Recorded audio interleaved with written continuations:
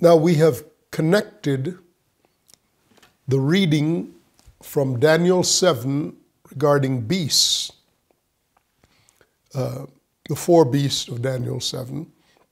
We very directly connected it to the prophetic vision of John in Revelation 13, which sees the same four beasts rolled into one beast. So the beast of the book of Daniel are presented separately. The beast, the singular beast of the Revelation 13 is presented as the incorporation of the characteristics of all of the prior beasts, of all the prior three beasts. So it's essentially an indication of three predecessors in history who now have been amalgamated into a singular expression. Now, let's go back and establish with great care the reading, the description of the four beasts from Daniel 7. And then I'll come back and continue the commentary on the reason why John sees them in the reverse order in which they appear in the book of Daniel. I saw in my vision by night, and behold, the four winds of heaven were stirring up the great sea. Daniel says in verse 2 of Daniel 7. Continuing, and four great beasts came up from the sea, each one different from the other. The first was like a lion and had eagle's wings. I watched till its wings were plucked off, and it was lifted up from the earth and made to stand on 2 feet like a man, and a man's heart was given to it. I'll read through and then I'll come back. And suddenly, another beast, a second, like a bear.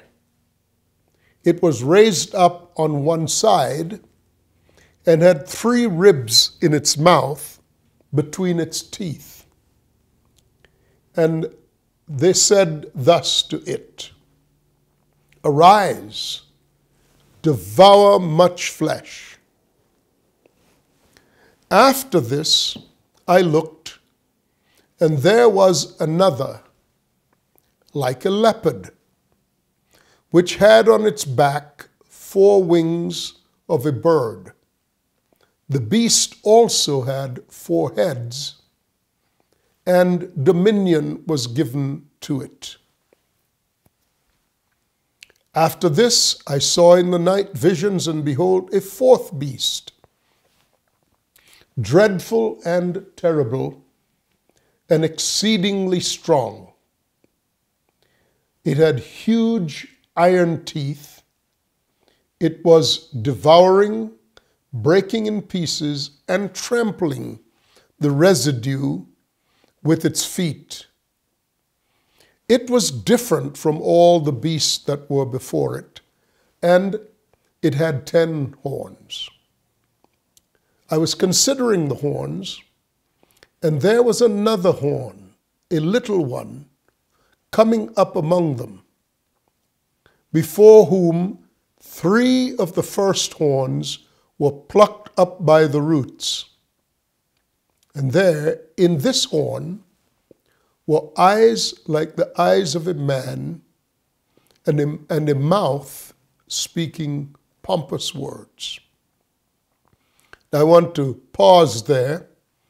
He will, in Daniel verse 15, Daniel 7 verse 15, he continues to say, I was grieved in my spirit within my body, and the visions of my head troubled me. So I came near to one of those who stood by and asked him the truth of all of this. So he told me, and made known to me the interpretation, and this was the interpretation. Those four great beasts, those great beasts which are four kings which will arise on the earth. But the saints of the Most High shall receive the kingdom and possess the kingdom forever, even forever and ever. But that wasn't quite satisfying to him. He was very troubled by the fourth beast. Then I wished to know the truth about the fourth beast, which was different from all the others, exceedingly dreadful, with its teeth of iron and nails of bronze, which devoured, broke in pieces, and trampled the residue with his feet, and the 10 horns that were on his head, and the other horn which came up, before which 3 fell, namely, that horn which had eyes and a mouth which spoke pompous words, whose appearance was greater than his fellows. I was watching, and this horn was making war against the saints and prevailing against them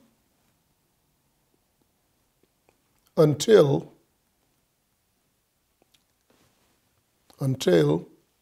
the Ancient of Days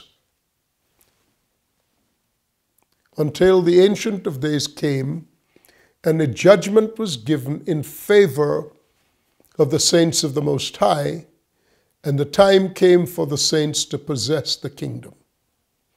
Then he said, the fourth beast shall be a fourth kingdom on the earth, which shall be different from all other kingdoms, which shall devour the whole earth, trampling it and breaking it into pieces.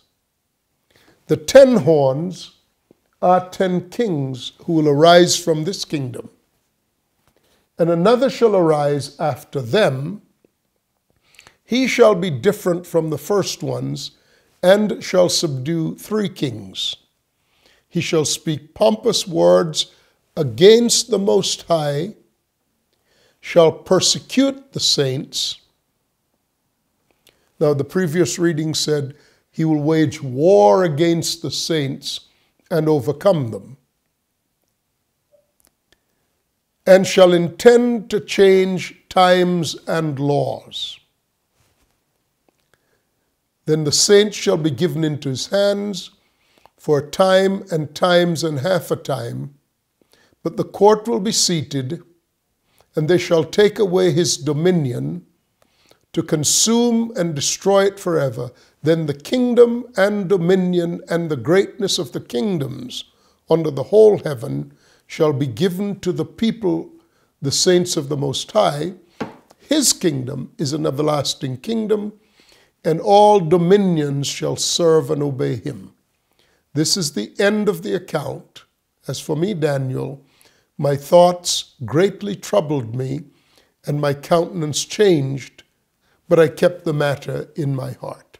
So it would appear that there was no immediacy in understanding, from Daniel's viewpoint, what these things meant, inasmuch as they were not going to affect him. These were things for the future. Now, I want to focus just briefly here on a singular aspect of what we've read, and then I'll move on, but I'll come back and unpack it in much greater detail. Because many infer that this horn, I saw the same horn was making war against the saints and prevailing against them. Now, he seems to choose to distinguish between the fourth beast, which was crushing, trampling down, devouring with his the humanity in general, and crushing and trampling down the residue that he did not devour. He was crushing and trampling them down with his feet. But then the little horn was the means by which it waged war against the saints, and the means by which he prevailed against them. Very important distinction, because we typically conflate the two. And we say that the beast will trample down the saints, and the beast will crush the saints, and the beast will devour the saints. It's the horn, this little horn, whatever it is, meaning I haven't unpacked it yet. Whatever it is the thing of the beast, it's the instrument of the beast that wages war against the saints. Why is this significant? Because the manner in which he wages war is described in the very nature of the horn. The horn. For the term for horn here may indicate a horn on the head of an animal, which projects the power of that animal, like the horns of a Cape buffalo. Even the lions are afraid of the horns of the Cape buffalo, one of what they call in South Africa the big four. A lion is no match. Even a pride of lions can be in serious trouble attacking a Cape buffalo, what they call up in the Chobe Reserve, they call them the Dugger boys because they dig with the horns and flip mud on their backs, because these are black animals in searing tropical heat. In Chobe in the country of Botswana. They call them the Dugger boys. So in the picture of this beast, the horn is a projection of its power. But in this little horn, the word keren, Q-E-R-E-N, keren, in the Hebrew, it is literally a horn, or figuratively, a cornet, a trumpet. It's clearly true that the secondary reading is the more accurate one. Why? Because textually, we just read where Daniel was told that this fourth beast is a fourth kingdom. So though it's presented as this massively powerful, global dominating beast, it's not a horn in the domestic reference to a horn, like I said with the Dugger boys, the Cape buffalo. It is a sound. It is a trumpet sound, a cornet. It's something that announces a particular sound. So the war with the saints, and this accounts for why he can defeat the saints. It's a clash of cultures. It's a sound that is blasphemous. It is undercutting divine culture, supplanting divine culture with a lie. And it's a lie that plays to the fears of mankind so thoroughly that he's able to devour them with this consuming fear. And whoever opposes him, whoever opposes this beast, will encounter the formulated power of the lie. What do I mean by the formulated power of the lie? He will build entire systems to control mankind based upon their fear of being without provision and without protection. And whoever does not subscribe to his systemic kingdom will be crushed and devoured by the power of exclusion, where you will be excluded. So it means that the saints are going to have their own kingdom. And indeed, these two kingdoms are presented in juxtaposition. That in the destruction of this kingdom, typified by this great beast, iron teeth and bronze claws and dreadful and terrible and all the rest. On the one hand, that has 10 horns, a little one that overthrows 3 other, which to me is the indication that this is a religious horn, because it has to speak the philosophy of the kingdom, of this kingdom. And every philosophical view of any kingdom puts any kingdom, by the way, first and foremost, any kingdom exists to put on display the nature and the character of its king.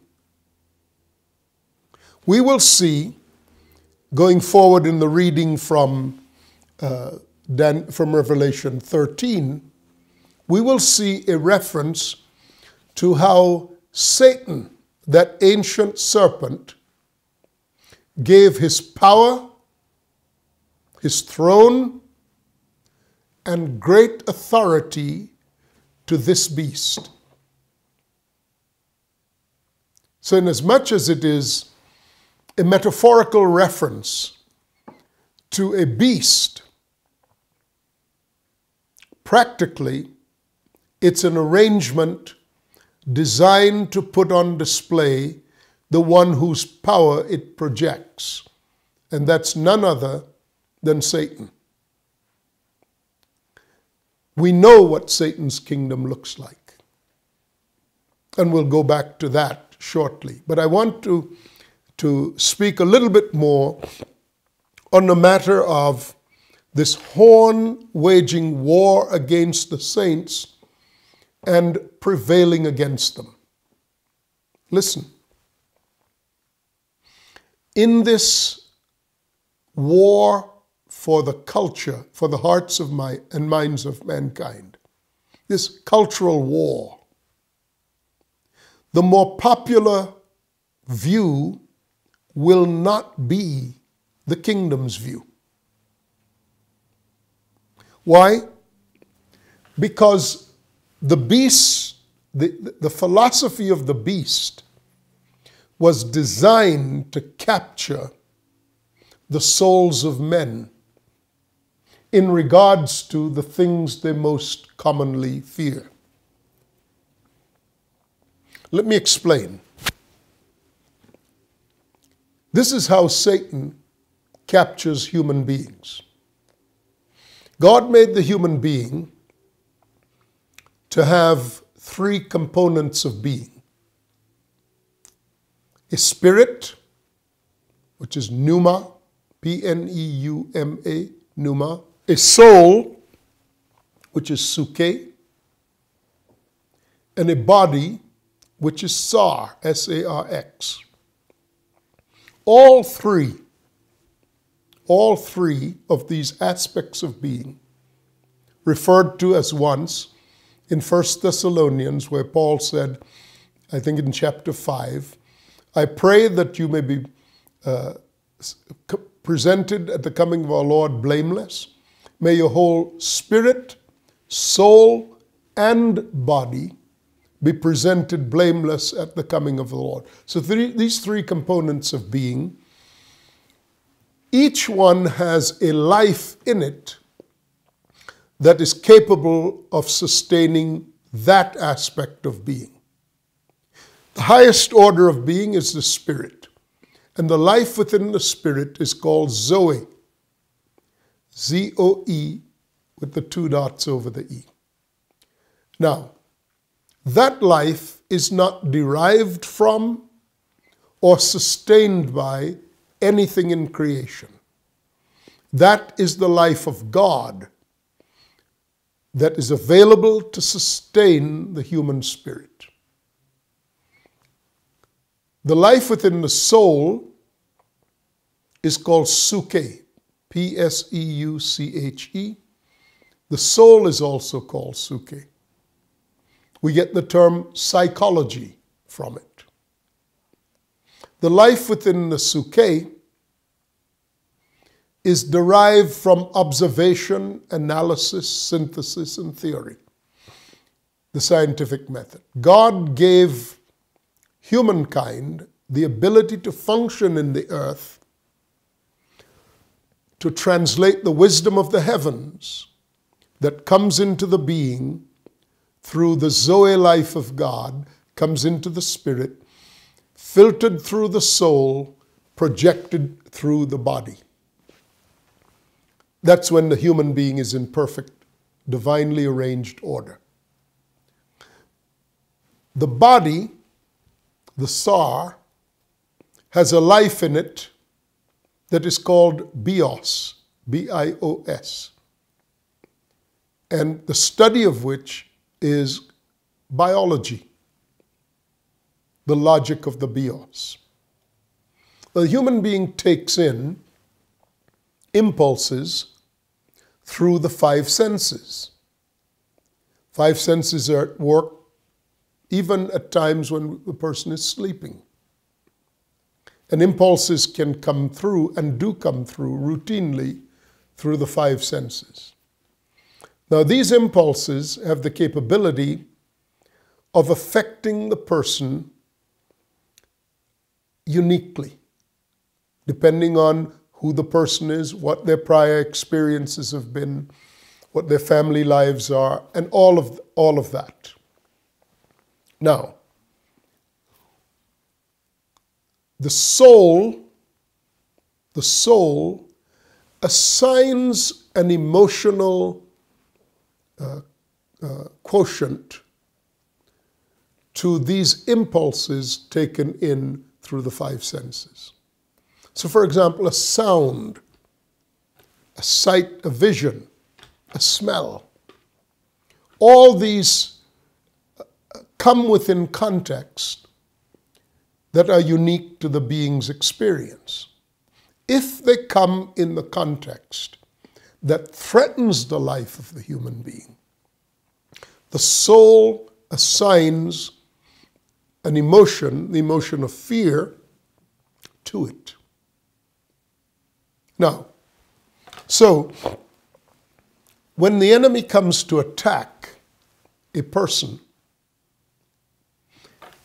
he causes the soul, he uses the understanding of how the soul is going to respond to a particular external influence.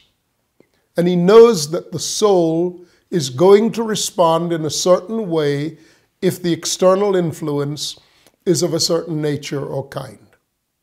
And he will often use other human beings as perpetrators of these things to stir up the emotions of the soul, which he knows predictably are going to be those emotions of the soul. So he can't read your mind, but he does know how you're going to respond, and he does have some level of control over the influences he stirs up in your environment.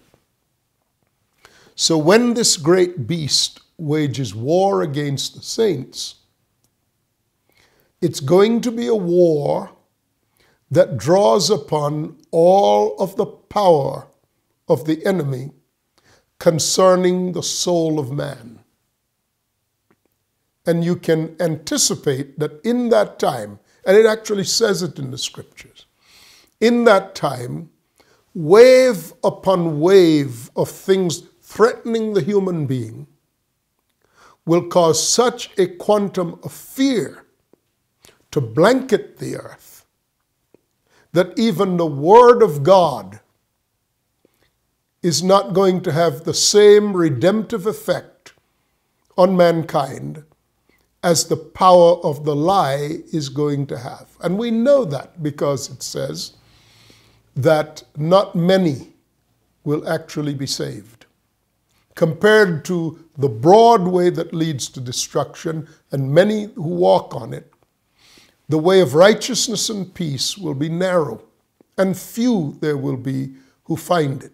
So, in this conflict, this horn that is speaking, and he's speaking blasphemous things, lies, deceptions, falsehoods, alternative truths, alternative facts.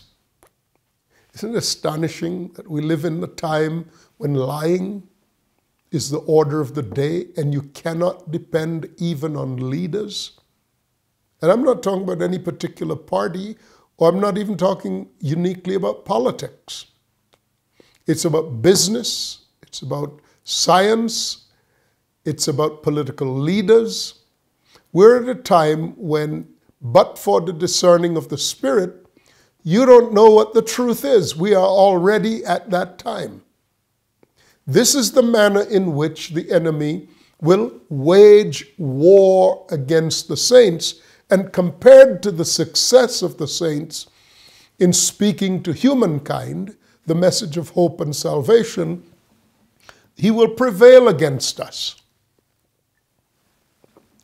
The message of the enemy will prevail against us, and the lie will appear to be the truth. Now, does that mean that he will crush and devour us? No, because his systems cannot trap, cannot contain us. And we are destined to overcome him, because God is even now taking us up to a level of trust in who he actually is. That is the only certainty with which we'll be granted immunity from the oppression of this great beast. I'm Sam Soleyn. Continue to study as we unpack the beast.